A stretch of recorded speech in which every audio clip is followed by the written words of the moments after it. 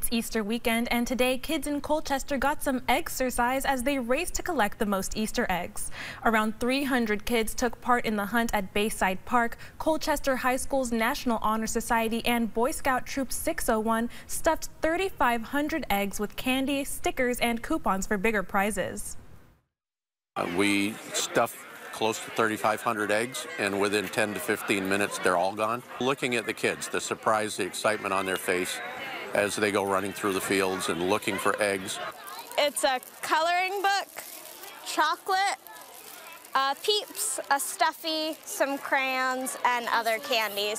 The event has been organized by the Colchester Lions Club for the past 30 years. In addition to planning the hunt, they also hosted a food drive for the Colchester Community Food Shelf, and the Easter Bunny itself even made an appearance.